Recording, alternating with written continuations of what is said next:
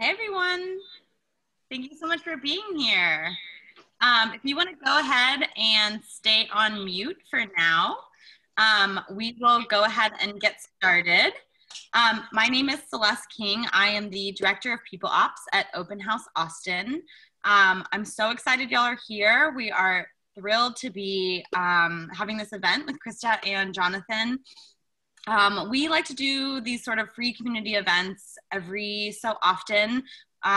We have found that there are just a lot of topics that intersect with real estate that aren't necessarily things that we are experts in, but want to learn more about, want to educate ourselves so we're more informed buyers and better neighbors to the people that we eventually buy and live next to.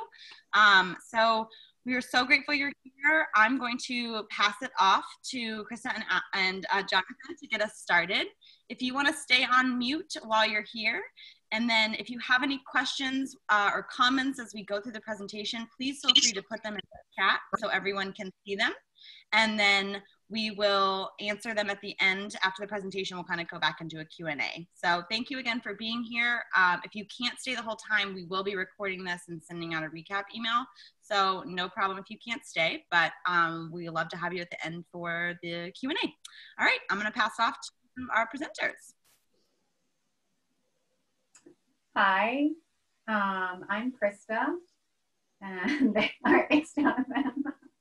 Hey, sorry, I'm Jonathan. I'm going to be the one navigating the slides, so if we mess up, it's going to be on me. Right. I'm Krista. Use she, her pronouns. I am a teacher and a curriculum specialist. I have a master's in curriculum and instruction in early childhood education from UT.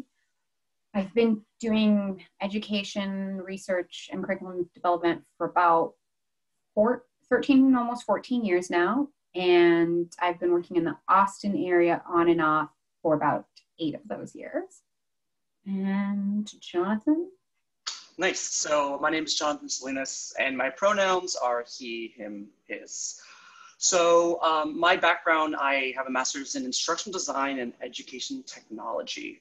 So all things tech related in the field of education is my area of interest. I'm a former AISD school teacher. I taught primary grades for over 3 years, specifically in bilingual classrooms in Austin, the Austin Independent School District.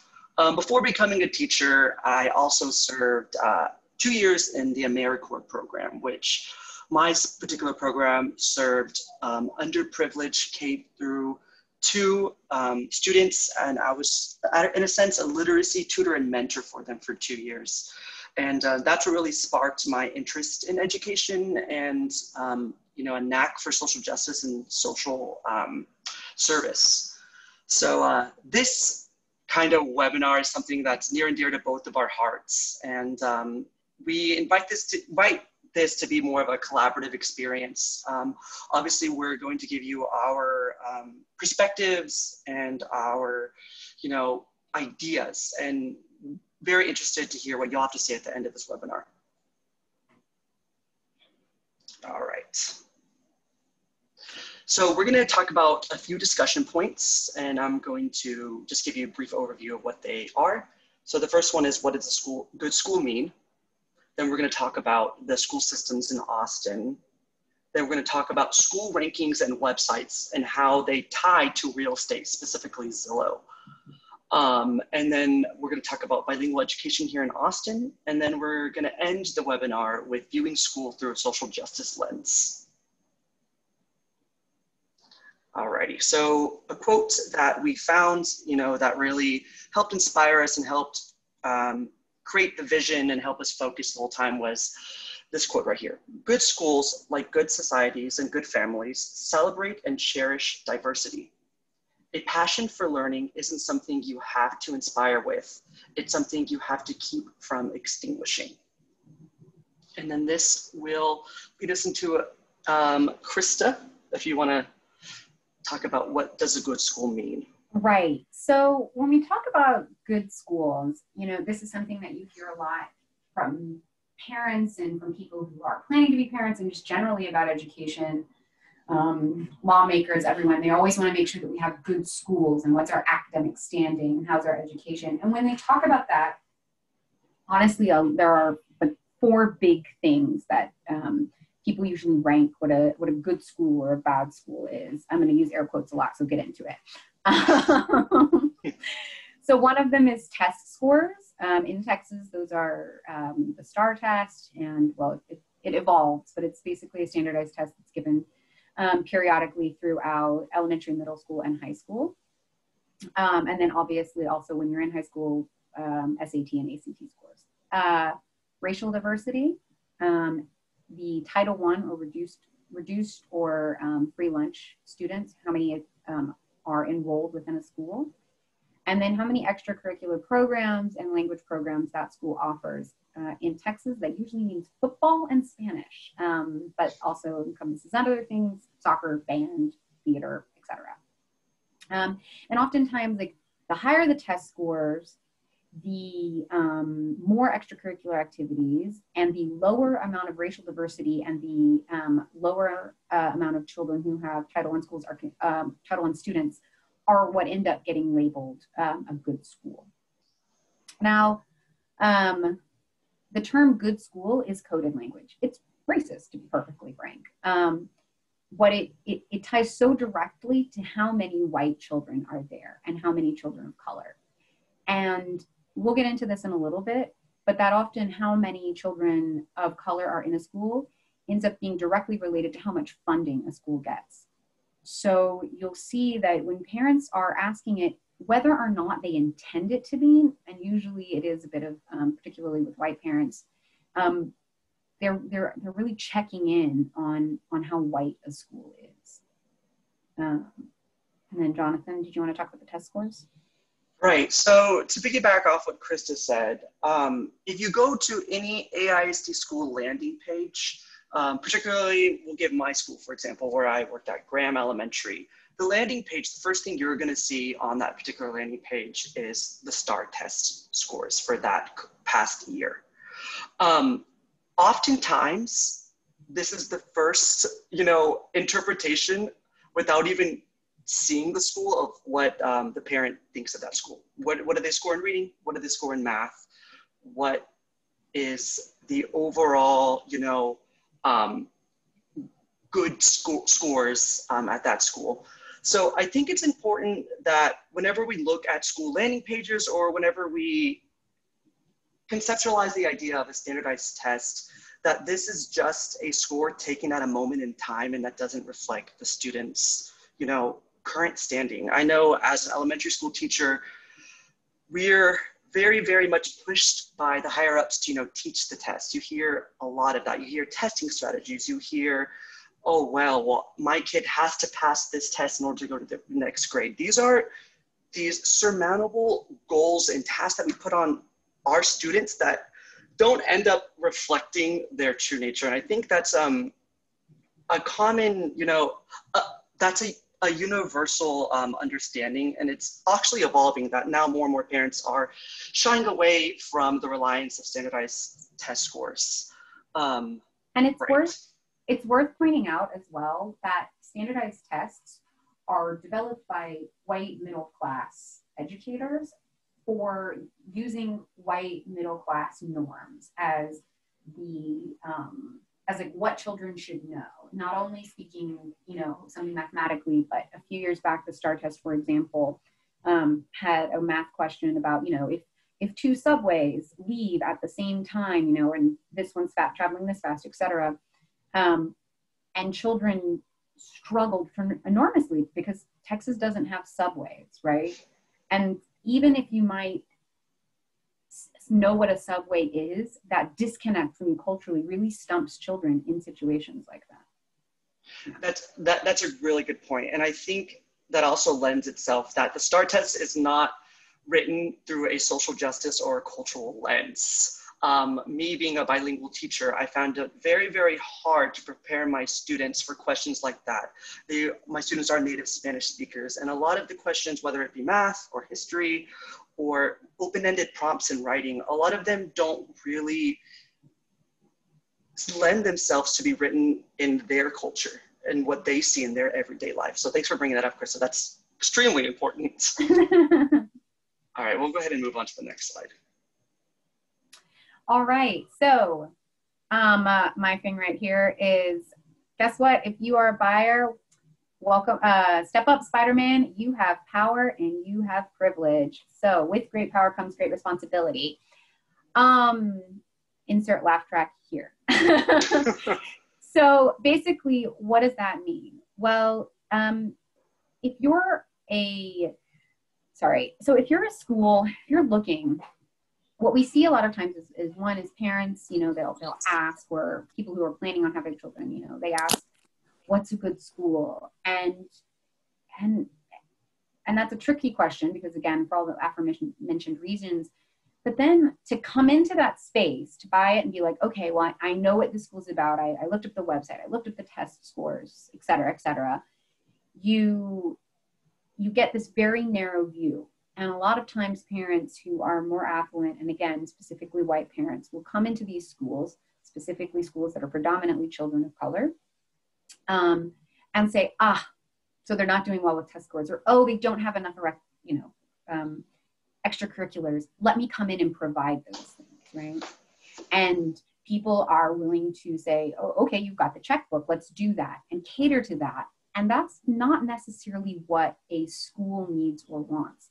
And we really need to look at why those schools are disadvantaged in the first place, and how you can use that buying power, the fact that you are now in this neighborhood or in this school system, to really invest in it instead of shying away or trying to put your children in schools elsewhere. Jonathan, can you switch to the next slide? So we're going to talk about this from a historical perspective first. So if you look at these little GIFs that are happening, that first one you see right there that's got the orange, those are what were in the 30s and 40s, predominantly African-American neighborhoods. And so when the city planners of Austin were like, ooh, okay, we got to talk about, like, where's the bad area of town and where's the good area of town? Watch that swipe. Those red squares match up pretty much perfectly. And at that point in time, there weren't higher crime statistics. There was nothing going on it. They just decided that must be the bad area of town because Black people live there. And that's literally how Austin's redlining pretty much still looks today. And so for those of you who are probably familiar with that term, it has a lot of political ramifications. And again, when it comes to schools, it means, where does funding go? How do they get represented? Who's enrolled there? Class sizes, and all of that gets swayed. And when you buy into a neighborhood, you change that demographic, right? Which has pros and cons, but it often directly affects schools, whether or not you are intend to, or whether or not you even plan on having children enrolled in that area. So let's talk about something super fun, which is called the 1928 Master Plan. In Austin, Jonathan, you saw that one. I'm sorry, Krista, say that one? No, it's okay. Sorry, got it. Yeah. So this is an actual thing. You can look it up. It is public record from the city of Austin and Austin City Council. In 1928, and prior to that, there were a number of communities in Austin that were called freedmen communities, where Black freed Texans who had either, for many reasons, were no longer slaves and were allowed to buy property, created communities for themselves. And they are communities, Clarksville, Wheatsville, right near Barton Springs and Zilker was one. And those communities were thriving. They had their own schools, grocery stores, churches. I mean, they were really doing beautifully. And then around the 20s, as you know, Jim Crow starts to approach in. And how that affected in Austin is the city suddenly saw that these were areas that were near beautiful pieces of land, like the river, that were near downtown, that had space. And they decided that that couldn't exist anymore. And so what they decided was that they made up the 1928 Master Plan, which said, in very separate but equal segregation as language.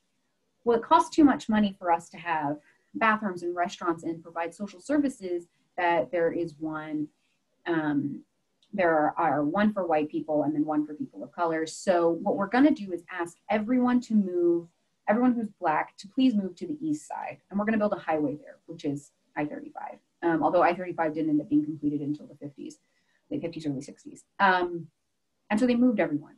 And what they said was, if you don't move, the problem is we're putting all of our funding for those public amenities onto the east side. So if you decide to stay in this community, you will no longer get plumbing, you won't get electricity, you won't get paved roads, police won't come help you, you're on your own, because we're not putting money in 2 spots of Austin. And essentially tried to run the entire Black population of Austin to the east side. Now, some of those communities stayed and fought. Clarksville, for those of you who are not familiar with where Clarksville is, it is on West 6th Street, right between, right there between Mopac and sort of where like that Amy's Ice Cream, Whole Foods, all of that is, up a little bit more north. So up until 1975, there were still places that sewage ran in the creek and didn't have paved roads. And then the city finally came in and did something about that because there was an African-American community that refused to move. And of course, while the city decided and promised that there would be equal spending on schools and sidewalks and playgrounds on the east side, that never came to fruition, as we know is very common in segregationist societies. And so when you see these maps here in 1940, that purple is the density of African Americans in Austin. The blue is the white population. And as you can see, the Latinx population began to grow in the 80s within Austin. And now 2010, this is when this report was done, so I don't have a more recent image. You can really notice how things have changed. There are less and less communities of color, and they're being pushed out further and further. And you see these large white spots, which have become very industrial or business oriented, like downtown. And the problem with this is huge. And here's how it impacts education. If you are moving into an area and you've decided, well, this school isn't good because it's been underfunded and causes, generational issues forever and ever and ever, I don't want to put my kid in that school, right? And those schools, the way they get funding is based off of enrollment and property taxes and everything else. And so then these students are sent to charter schools or private schools or asked if they can be given vouchers or bused to different areas, right? And again, then it becomes less affordable for people who were in this neighborhood to go to stay there. And all of you know that the CAT Metro system, God bless it, does not go that far. Austin has terrible public transit. So the further you push people out, then the harder it is for them to be able to come into town and work and have jobs that are that are higher paying, right? So this keeps perpetuating it, and people have to have multiple jobs, which makes it harder for them to offer the same amount of support for their children. And they can't necessarily put their children into after school programs like soccer or sports, singing lessons that give them advantages in other ways, because even if you can't afford it, it's hard to get to them physically, right? And I just want to take a moment, especially because Indigenous Peoples Day was Monday, to remember that this land is twice stolen. So all of this land belonged to the indigenous tribes of Texas, was stolen, and then once Black Americans free Black Americans were able to save up money, buy something for themselves, and then create a community, it was stolen yet again.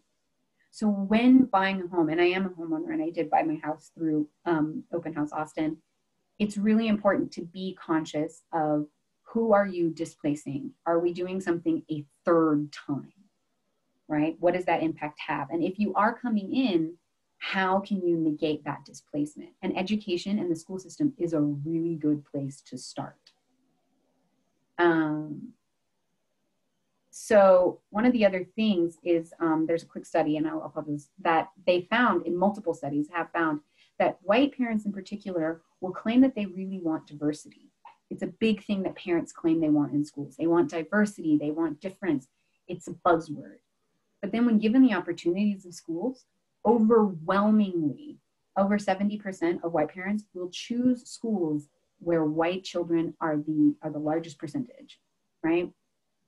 Because for them, diversity, whether it's a conscious choice or not, means that it is a white setting where children of color now come, versus a school that is predominantly children of color where white students come in. It's still diverse, but you are now the minority, right? So there's a lot of assumptions that come in with that, and a level of uncomfortability that white people often have. Okay, now to Jonathan. Thanks, Krista. That was, you touched on a lot of very good historical points, and I think points that we need to be reminded of constantly, whether you're a renter or whether you're a homeowner. I think it's the overall, social justice lens of where am I now and where was this place in the past. So we're going to talk a little bit about school rankings, specifically looking up schools on websites, and how oftentimes when homeowners or home buyers are looking at websites and they're using websites like Zillow, and they're using a bunch of different fast realty sites, oftentimes those sites have a descriptive part, an element of a school rating within their website. And they get that from the very controversial greatschools.com. So Great Schools has a really, really intense past of relying heavily, one, on standardized test scores, and two, relying heavily on how many white kids are at that school, blatantly. So oftentimes when, let me preface, I'm a renter, I'm not a home buyer, but oftentimes when people are looking to go to buy a home, they ask people around, is this school a good school? So if they're talking to a realtor, they're not really going to get that answer from the realtor. They might get that answer from maybe a neighbor, or they might get that answer from a friend who lives there. So since realtors can't give that information, websites like Zillow and Great Schools step in. So they kind of like wash their hands, in a sense. Realtors wash their hands of giving that information because Zillow is paired with Great Schools.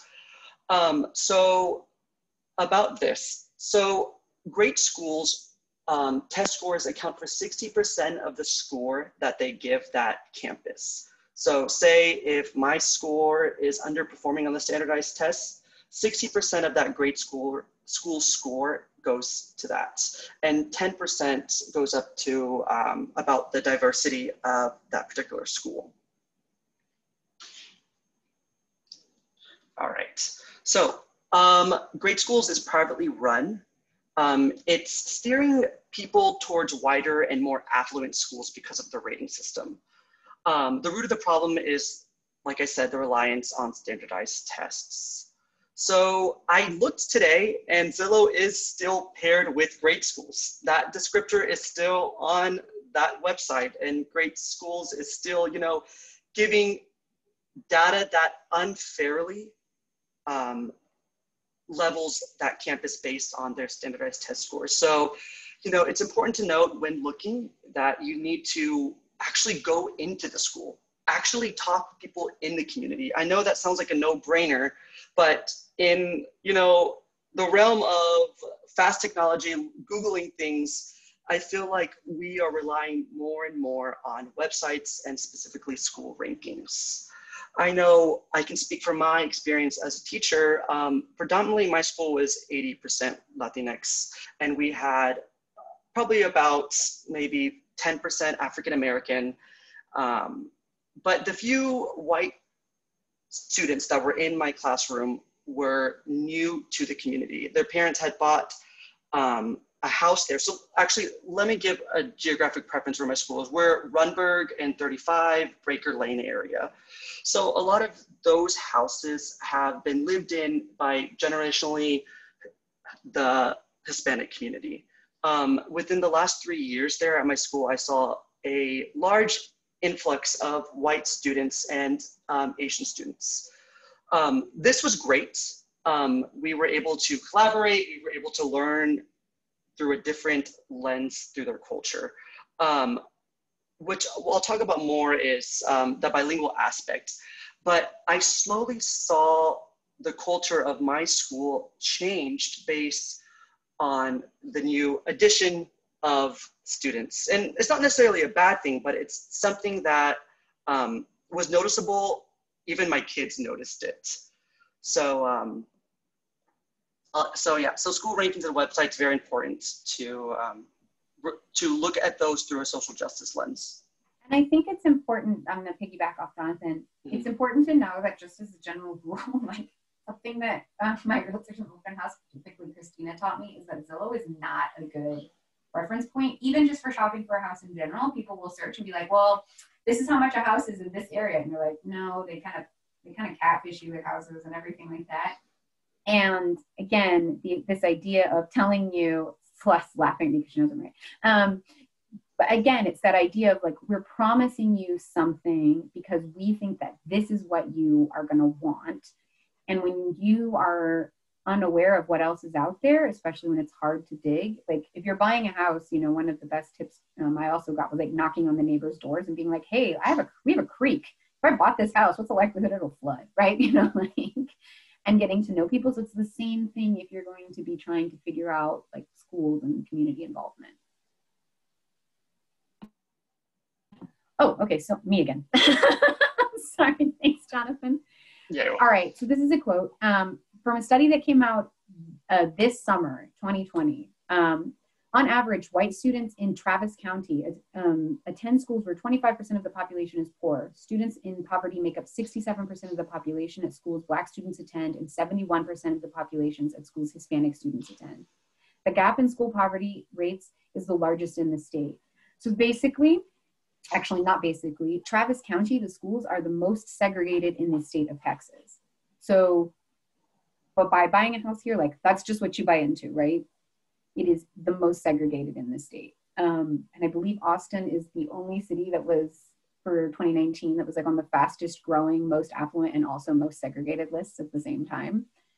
Again, because that was how it was designed, thanks to the 1928 master plan. Like this is its legacy, right? If you are going to physically separate children and defund that area, it takes a lifetime, multiple lifetimes to overcome that and change it.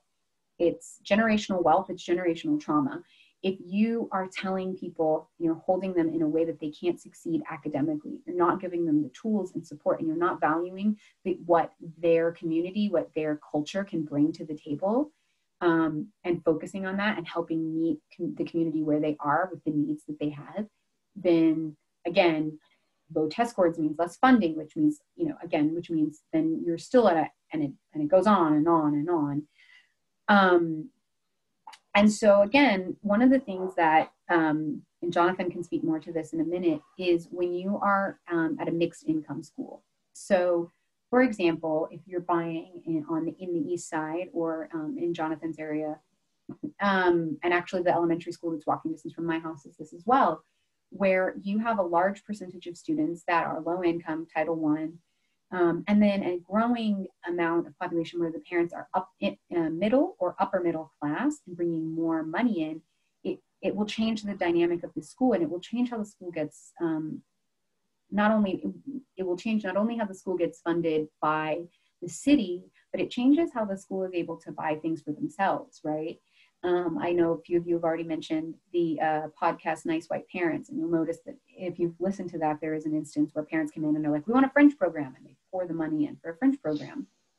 So those schools are, again, able to start affording things, but the white parents or the affluent parents are able to dictate where that money goes and the support that should be provided, right? Without reflecting on what actual support, what actual needs are, like the children needs, or the lack of a better term, you know, and the community really values. So for example, as an anecdote, when my partner and I bought our home, Pillow Elementary is the school that's next to us. And, you know, he's British, he's not from here, so he didn't quite know how the school system worked. And he asked me, well, is it a good school? And my response was, well, that's hard to say, because how do you find that out? We don't know yet. What do? If you go to their website, they have a large Hispanic population, a large number of children are Title I, and the test scores aren't great. But if you go to community boards, if you talk to parents, overwhelmingly they love the school. There's 14 students to 1 teacher, which is a really low number, which means they get more attention. They talk about how it feels like family, and they have a garden, and it's more community-based. So what you're seeing is that there's cultural representation. The teachers and the administration are caring about how that child develops and what knowledge is offered and retained versus making sure that, as Jonathan said, they teach to a test. And that's something you really want to value, that there is genuine diversity and genuine support in that school.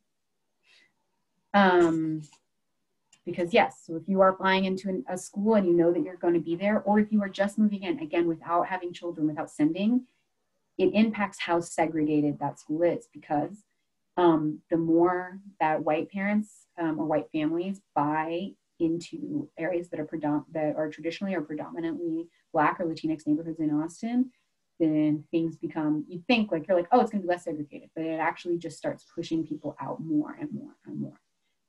But we say that like you said that it's negative. It's actually something we can reverse. It's actually something that by people moving in, we can really make things better. So then we're going to talk to you more about that, about how you really can impact in a very positive way.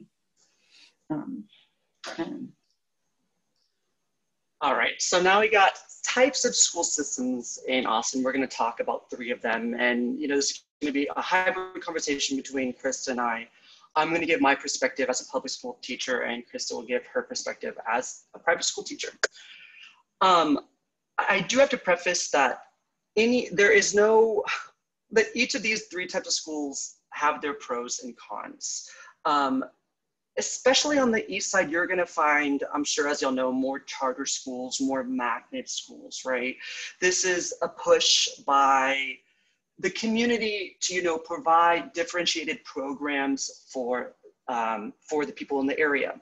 So from my experience, what you're going to find at charter schools is you're going to find a higher 1-to-1 ratio of technology. You'll hear the word 1-to-1 a lot when talking about device usage per student. You'll have a fully staffed school. I know as a public school teacher, that's not something that we had any year at my campus. There was a severe lack of understaffed teachers, and that just goes to more of a broader problem of not being able to hire bilingual teachers or teachers to work for public schools in general. What I think is really important to note about charter schools that many of y'all may or may not know is that they have a more strict behavior policy. And by that, I mean they essentially have a strike system. So I can give you an example. So my students would leave my school at Graham Elementary, and they would go right across 35 to IDEA. They would go there for a few years, and then they would come back to my school. And you think about why are they back here at Graham? I thought they were so excited to go to IDEA, the new 1-to-1 ratio, all of the extra extended time that school has. Charter schools reserve the right to keep students there and not to keep students there. And essentially that kind of puts public schools as the back burner. Obviously, most schools have social emotional learning curriculum, SEL curriculum, which essentially helps students mitigate social feelings and behaviors. But there is an overarching problem with charter schools policing the bodies of children of color, especially male children of color. And so they could be on the strike system, and once they're out, they're back at their public school. And it's a cycle, and it's a cycle that hasn't changed. Moreover, the charter schools sorry, go for it. No, go ahead. And I'll talk a little bit about that too. Okay. And moreover, the charter schools act in a sense of the way of a lottery system. So you apply, and if they have a cap, your student gets put on the wait list. That is a really big problem, specifically with my school, Graham Elementary and IDEA across the street. I would have students 1 year at my class, and then the next year they would go to IDEA, that they would come back just because, 1, they were in a sense kicked out for behavior, or 2, they didn't make it on the list, and then they're back. Krista, do you have anything you want to talk about Yeah, so I taught at a charter school for a year, which not idea. It was across I-35 from Jonathan's school as well. And it goes back to, again, I was paid the best I've ever been paid as a teacher. And that was wonderful, I'm not gonna lie. But also the policing of Black and brown bodies, specifically Black boys, was horrifying. You would see like boys who, I had one boy, a young Black boy in my class who, we met twice a week. I was a theater teacher there, and he would miss 2 weeks because they would put him in in-school suspension for small infractions. It's basically a zero tolerance policy. And I saw in one instance, he got suspended. I saw him after school, and he was so enthusiastic. He loved being in theater, and he had a lot of energy. And honestly, I think he like maybe was disruptive in my class once, and it doesn't matter. He loved to be there. And you would see him get punished, and other teachers being like, oh, well, he talks back all the time, so you have to put him in ISS, which means in-school suspension. And then there was a little white girl who was in my class. And again, the majority of the school was Latinx, with like probably 20% being African-American, and then like a smattering of white students. She was caught cheating on the STAR test. She was a sixth grader. She got caught cheating. She got sent to the office. She was crying. And I'm not saying she should have gotten like an incredibly harsh punishment. And then she got told that was disappointing, and she'd have detention that day. She'd have detention that day. But this other student spoke up in class and got in-school suspension for 2 weeks. And whether that is absolutely, and it's not uncommon, there are a lot of studies that talk about the fact that Black boys are punished or held at in-school suspension, particularly in charter schools, at 2 to 3 times the rate of white students.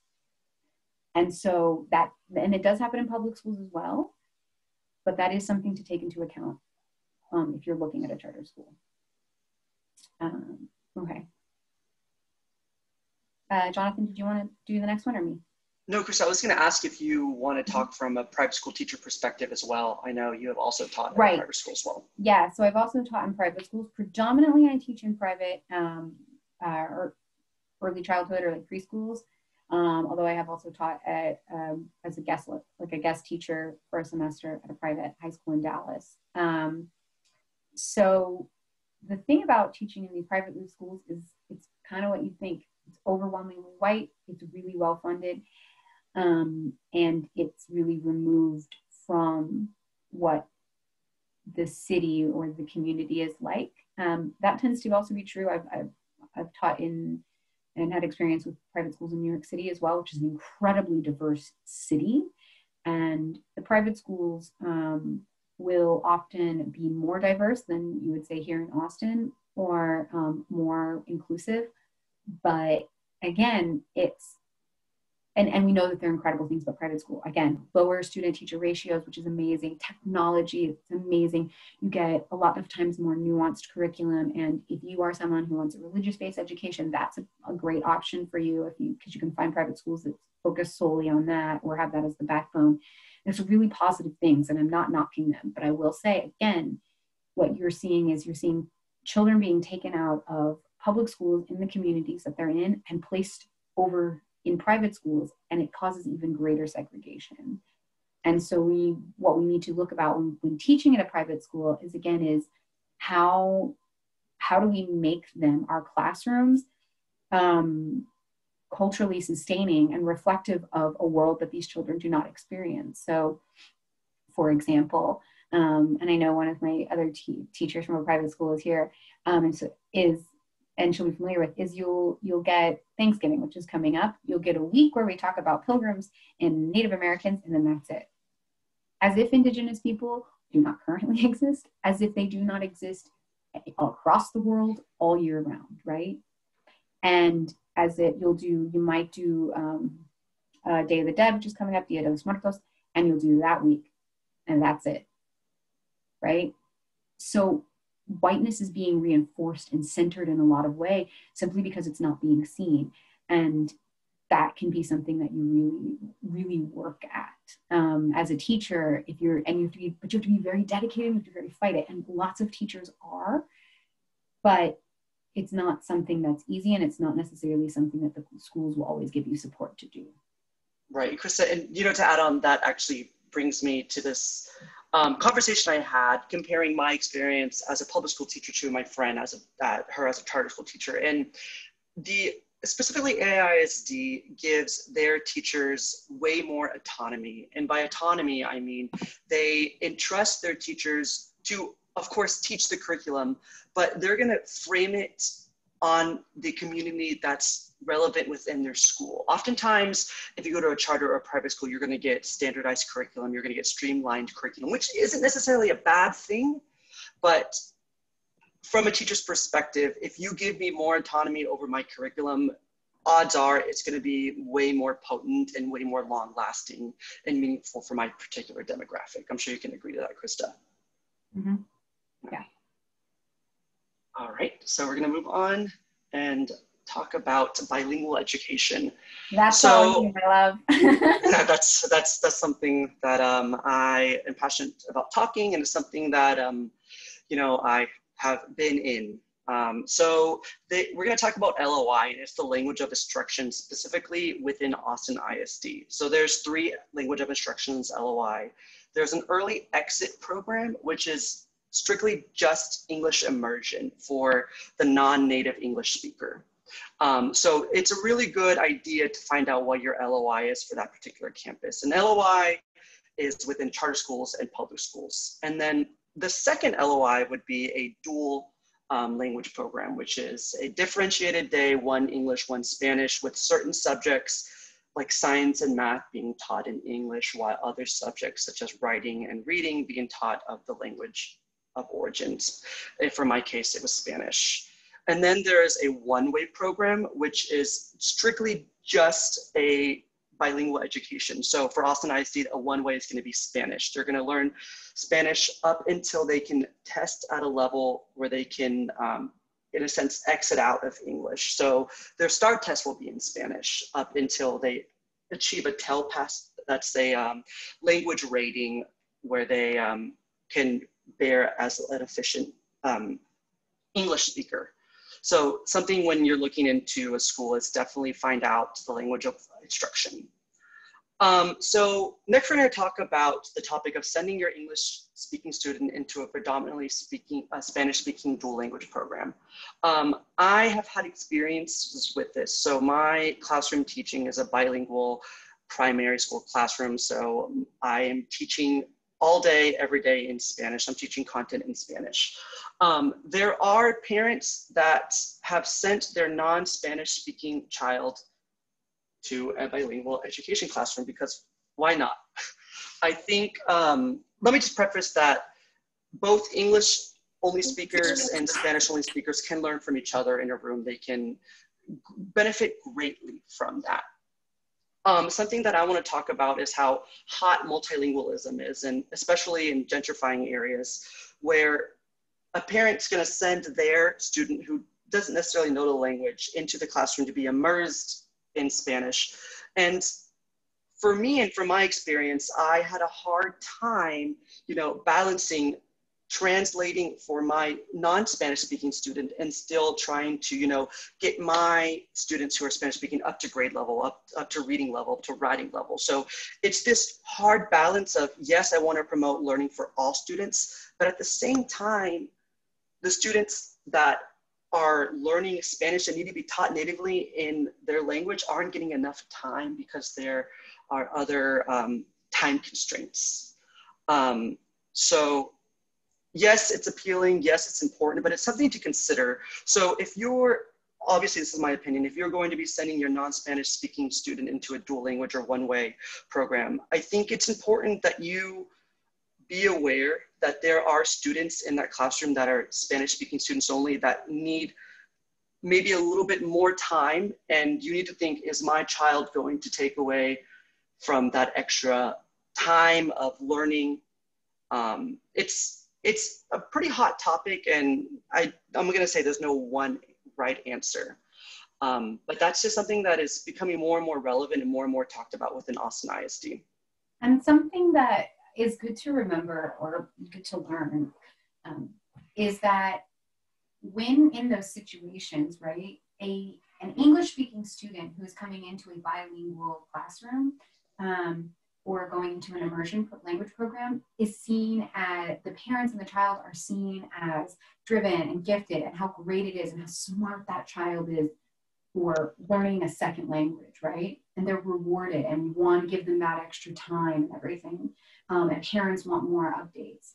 Whereas children who are have a different home language, in Texas again, it's usually Spanish, but who have a different home language are seen as deficient for not already speaking English, right? So you're like, oh, they're trying to catch up, they don't understand, they're not there yet. And well, actually, they're both doing the same thing, right? They're just doing the opposite with languages. They are both acquiring a second language, and they both need that devotion and attention. And I will say further to Jonathan's point, I've had the opposite experience where it's usually predominantly English-speaking students with Spanish speakers coming in. It is great that children want to be multilingual. It's great that families really want to promote that. But again, how you're promoting it, think about the resources that you are taking up and the level of amount of privilege that comes with, and how you are able to possibly disrupt that privilege within that classroom, within that school. Awesome. Thanks, Krista. Mm-hmm. Okay, here comes your can-do checklist. And this is for, again, people who have children, don't have children. It's really great for buyers, I'll say predominantly, but renters should really be thinking about it as well. Okay, so the very first thing is join. Join in. If you're a parent, join in the PTA. If you're not, join in community organizations, figure out what volunteer opportunities there are, and really join in and be invested in that community. Because even if you are not a parent, the effect of children in education really affects Austin, and it affects on a global and a national scale, right? Because if you are helping to empower Black children and children of color, that really changes the way things in this country work. It drastically changes things, you know, and putting that effort and that power in, right? The next one is listen. So when you join these organizations, before you jump in, before you do suggestions, just listen. Just hear what the school board, I mean, voting in local elections, right? Like research who's running for the school board this year. But again, it's listen to what the community says it needs, listen to what the community is saying it wants or it loves, right? And make sure that you're attuned to that, and not just jumping in and saying like, oh, again, like we were talking about, oh, I see that there are low test scores, or I see that there's not this, there's not enough, like a sports team, let's add that, right? Listen to what the actual needs and desires and wants of a community are. And then ask, how can I help? Ask, what is it that you need me to do? What is it that you want? What is it that we can work together? How can we create something, right? Make sure you ask a lot of questions and understand as best you can, right? The situation that your community and that your school system is in. Because it sounds super corny, but it's super true, is like investing in our children is investing in our future. And it's very, I mean, if you are walking around and you are talking and using the hashtag Black Lives Matter, again, the way that children of color and Black students in particular are treated in this country and treated in Austin, which is so segregated, really needs everyone's help to change that narrative. Offer to help. Offer your skill sets. If you are someone who's great at social media, offer to do that. Offer to volunteer. Offer to, sit at that raffle table if that's what they need. My pillow will like send out a thing to everyone in the neighborhood and be like, we're gonna have a 4th of July parade or a Halloween parade, and be like, we need grownups to like stand on corners and things like that. Offer, if you have any kind of those skills, just like offer up what your time and your skill set. It's really important and really, really useful. And even if people say, no, we don't need you right now, just continue to offer, because at some point there will be something that you can do. And the last one is money, which I did separate. We took offer and money separately for two reasons. One, if you are buying a home, you are putting in money into that house. You are able to financially invest in that neighborhood in real estate. Whether or not you're buying it as a rental property and you're going to house hack, or whether you're going to buy it for you to live in and grow your family in, or, you know, be awesome with a dog and a lot of travel, it doesn't matter. You're investing financially. So make sure that you are able to also then invest financially in other aspects of the community. How can you support in small ways and big ways with your wallet? And remember that when you're donating, that comes without strings. You don't get to give the money and then make demands and say, I'm giving you this money, we're setting up a French program. If the school is saying, we need balls, we need art supplies, we need, we want a French teacher, then give that money, right? Make sure that that comes as a gift and a way of that your children and your community are really supported. And also, one of the great things, again, these are all things that I like to talk about because we see this like social change that we want to happen in Austin and in America, and it feels massive, and it's huge. And these are ways that we can change that are small steps that have a huge impact, right?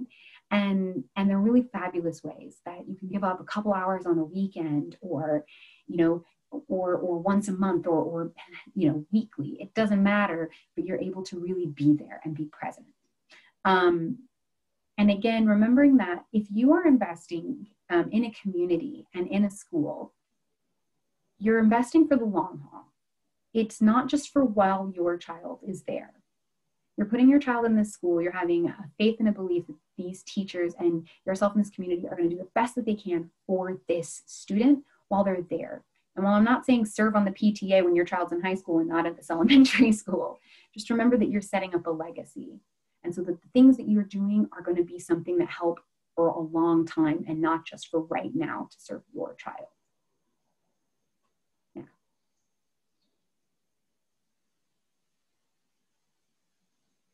All right, and so this is our ending slide. So hopefully through this presentation, you have it solidified your interpretation of what a good school is, or it in fact changed your interpretation of what a good school is. I think there were a lot of topics that Chris and I were bouncing back and forth. This is such a broad topic of a good school, and there's more that we wanted to add, but for time's sake, we didn't add it. So I guess this is now a good segue into, you know, a Q&A, and maybe we can talk about some of that content that we weren't able to get to, or answer some of your questions in a sense. But again, so our answer to what is a good school is a school where you and the community are invested in the success of the students without hegemony. Sorry. So you want to explain what hegemony is, Chris? So that's a pretty big word.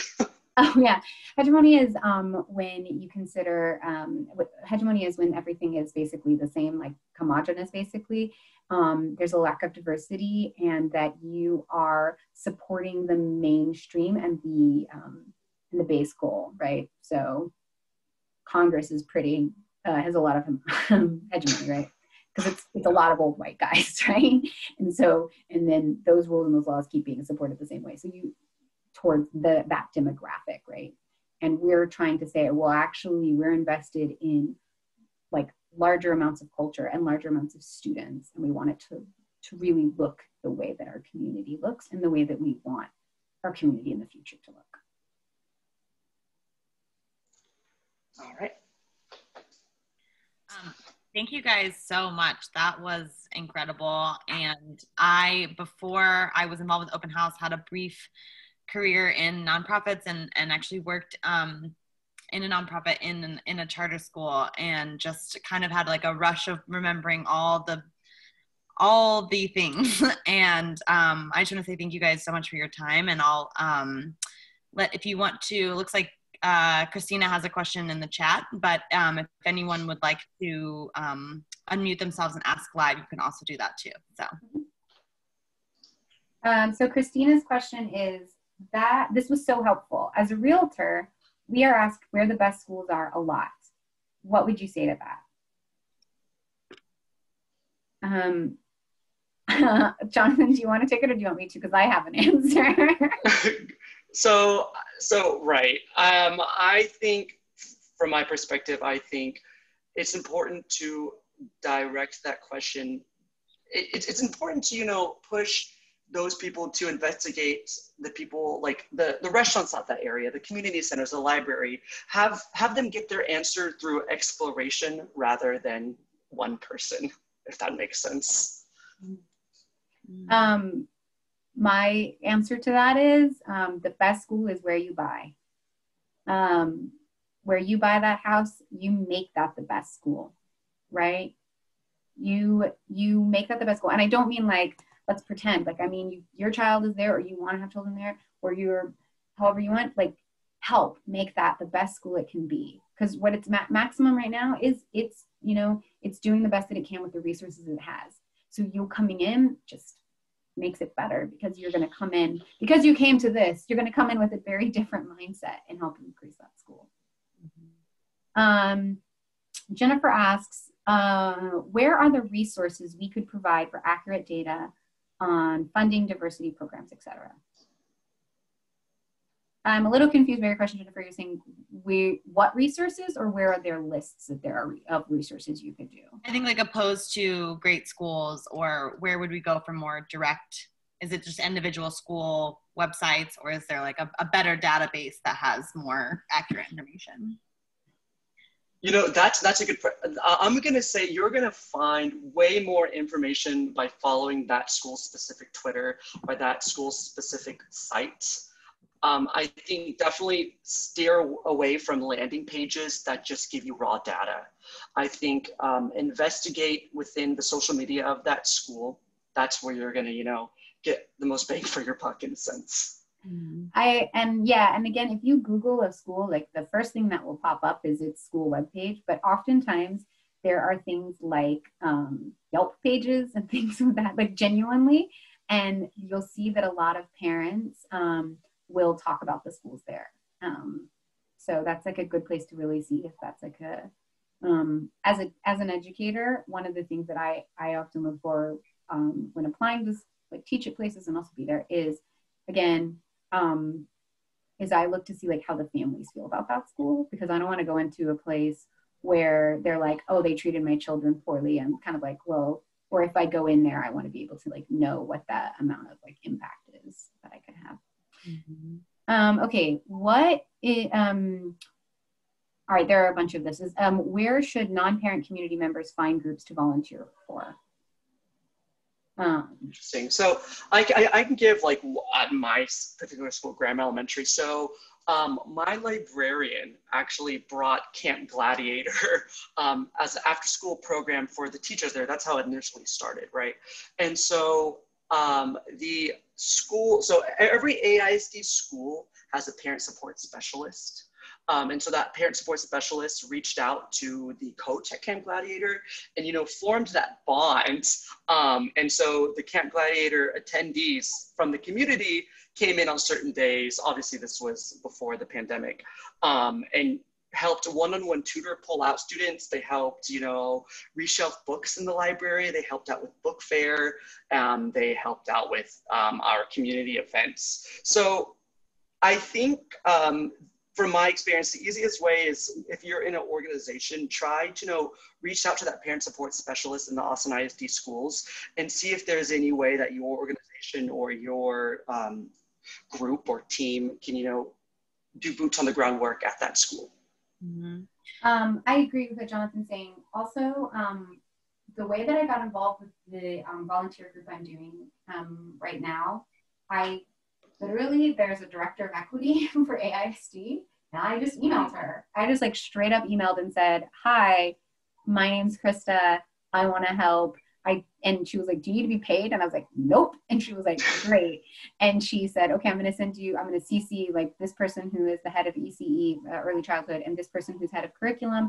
And I'm going to email, and then they were like, oh, we know this program and they really need tutors right now. And now I am, again, an educator, but they are taking on people who are not educators, as long as you go through like a training program with them. And so that's something, honestly, LinkedIn is always, there are nonprofits. If you and community groups that are always like, we need someone to do this, and it will say unpaid like at the top. And so that's always a really good resource, I think. Nextdoor, as problematic as it can be in a lot of other areas, I think one of the things that is great about it is in the past two neighborhoods, Hyde Park and where I currently live, which is Shoal Creek, that I'm able to do is you're able to just be like, hey, does anybody know if like when the schools were going back, or not going back rather, and they were talking, people were like, hey, does anybody know like how we could help students? Or like, does anybody know how we could like donate iPads or things like that? So really, again, like, just because that's a straight asking of your community, right? Everybody can be on Nextdoor. And I think that those are some really good resources. And you can Google them a lot too, or even, and again, non-parents, I'm trying to give you non-parent things, but non-parent is, because I am not a parent and neither is Jonathan. But again, you can emailing your local PTA, which you can find on websites and things like that, and saying like, hey, I'm not a parent, but like I want to help support. Like people will get back to you because education is really hungry for help in a lot of different ways. Yeah.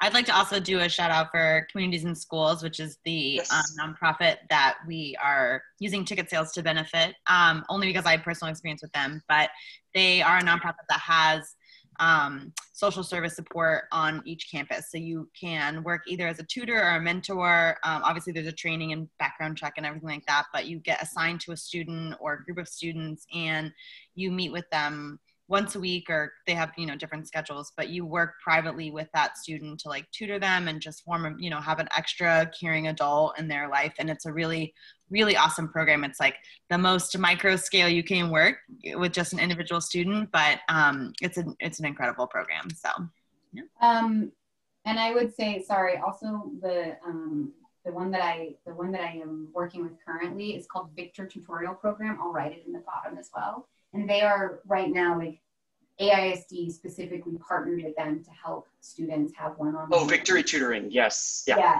The woman who runs it works for AISD. Her name is Karina Noriga. And they are specific, AISD grabbed them and was like, please help us with the fact that we're having to do virtual learning. Yeah. And so they're doing great things like in the public library, students who can't physically be in school, but parents need to work, can't do at home. Like taking public libraries and being like, here's your pod, library shut down to the public, and then people can come in. Right.